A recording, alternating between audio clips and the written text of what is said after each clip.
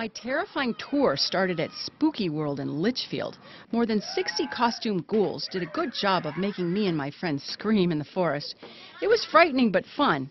This is just one of many spots that put on their creepiest colors at Halloween time, from North Conway's Gulag to Canopy Lake Park's Scream Fest. Haunted Overload in Lee has won national recognition, including Best Haunted Attraction this year from HauntWorld.com.